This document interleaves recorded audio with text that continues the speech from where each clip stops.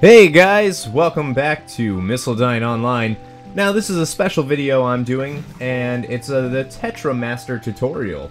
Now, before I realized that on my last Tetra Master video with Alloy Jack, I realized that I really didn't go into detail about the game itself, and that's bad. I watched it and I realized that if I've never played the game before, I would have thought I wouldn't have gotten it. So, what I'm here to do today in the village of Dali is show you some Tetra Master. Now, years ago, I actually looked at a GameFAQs about Tetra Master, and you can check that out yourself by going to GameFAQs.com, and it's by Triften, T-R-I-F-T-H-E-N, Final Fantasy IX Tetra Master FAQ. It's a very good idea. Now, I'm just going to go over here and show you. Now you can go up to anyone, press press square, and they'll say, do you want to play a card game? Why, yes. Yes, in fact, I do. Well, you'll have to buy something from the store if I win. No! Alright, now, card selection. Haha. You can only have 100 cards at a time, which is handy because there are exactly 100 slots for cards through here. Seriously. So, all these multiples would have to go away if you want to get every single card in the game. You would only be able to have one of each. Now, this is kind of interesting. Let's start with the Cactuar card.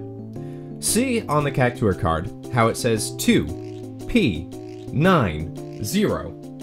The 2 is the power of the card. The P is the card type. P means physical, M would mean magic, X means power card, or A means, well, an awesome card. D is the physical defense, which is the 9, and the last slot is magical defense, which is the 0. Now, see how it's only got 2 arrows? That's not too great, but let's get into the game and I'll show you what I mean by arrows. I'm trying to just pick some random card. There we go. So if you look at the bomb card, the bomb card's got a 1 power of the card. It's a magic card. It has 0 physical defense, but it has 1 magic defense. So that's pretty cool. Alright, let's continue and use Fang. Okay. Now, just a reminder, I am not the great at this game, so... Alright, so they went. And these blocks are actually pretty efficient. Now, what happens is there's these card battles when the arrows hit each other. Numbers go against each other. The computer then rolls a number between 0 and whatnot, and then from phase 1, and it's really complicated on the whole math section. It's really actually complicated, so I would suggest going and checking out his GameFAQ. I'll be honest, I don't know how to do the math for this. But I know that the game makes up a number on its own that you can't see, and that can be bad. Alright, so let's go and take this card, but you want to make sure you're defended. So, we just got into a card battle, and I won.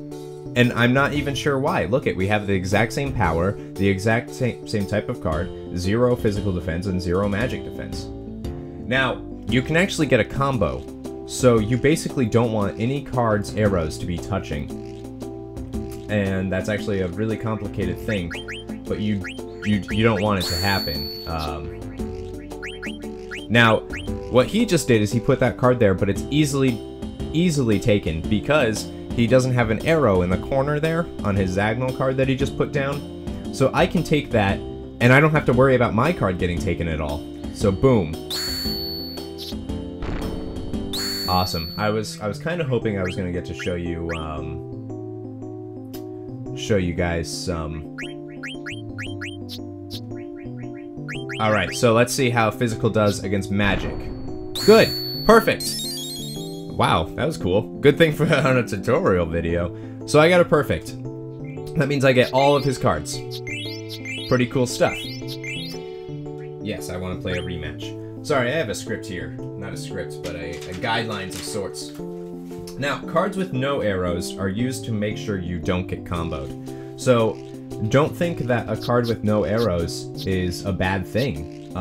It can actually help if you're afraid of getting a combo against you, which does happen. I've had combos against me that have taken all my cards at one time. And let me tell you, that is absolutely the worst thing you can get to happen. You know, it's pretty bad. It's pretty bad. Now, for winning, whoever controls more cards wins the game, obviously. You get to pick card from opponent. If you get a perfect, all cards, just like you just saw. However, the same goes for your opponent. So, if the other guy gets a perfect against you, he gets all of your cards, so make sure you don't have any rare ones. The collector level is determined by value of all your cards, and I'll show you that in a second. The point system is a little complicated. You can head over to the FAQ to see. If you still have questions, you can PM me or comment on the videos below. Now, here's an important attribute. See, that was stupid on my part, because that card can easily be taken. Now, cards can level. A 0p00 card can become a 1p00 card. A physical card will wipe the floor with magic, but magic will beat physical if low magic defense. X is a power card. Lowest of defending cards' defense is used. Yeah, that's right. The lowest defense of the other card is used. So, say he has an A for physical defense. You can't get through that, but his magic is a 0. Well, your X card is going to use that 0, and it's basically going to make sure you get that card. Now, if you're coming across an X and you have to take the X, the best thing for you to do... See, and that's a combo. That one hurt. That one hurt bad.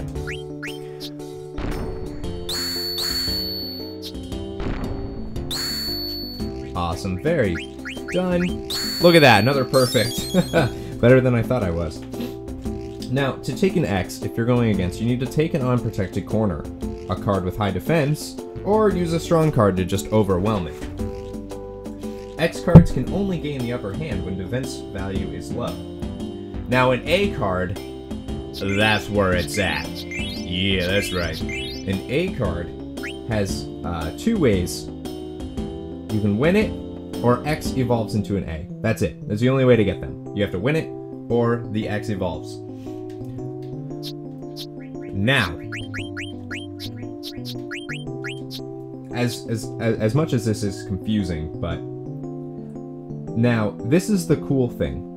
An A card takes the lowest of any stat as the defense. So an attack becomes highest stat on a card, or the defense becomes the highest stat on a card, or whatever. But an A's attack power is whatever the highest stat is on the card. So you say you have a 0 attack on an A card. So you have 0 attack, but your defense is an A. That means you have an A for an attack and an A for defense. That's pretty cool. A cards, obviously worth it. Now, there's blocks. If 1 or 2 can hide one of your cards, do it. Use weakest card or one that doesn't work well. Wall cards are 2 corners. Set up combos with an 8-card corner in the center. Can take whole board if lucky. So, you would save whatever card you have the most for, and you would be able to put it in the center if you were given the opportunity, and you'd basically be able to take every single card there. So, just a little more. Remember, this game is very much dependent on numbers, hidden numbers, luck, stuff like that. But perhaps the biggest thing here, I would say, the biggest issue I have with this game, and I think a lot of other people have with this game, is that hurt. Right there, that hurt pretty bad. So, I'm gonna lose this one, but that's okay. Oh, it's a draw. It's a draw! But yes. So, the biggest issue I have with this game With the Tetra Master, not Final Fantasy 9. I love Final Fantasy 9. It's the best Final Fantasy 9 or Final Fantasy game there is. That's just a proven fact. But what I really like about this game, or what I don't like about this game, excuse me, is that it's, I don't even know how to say it.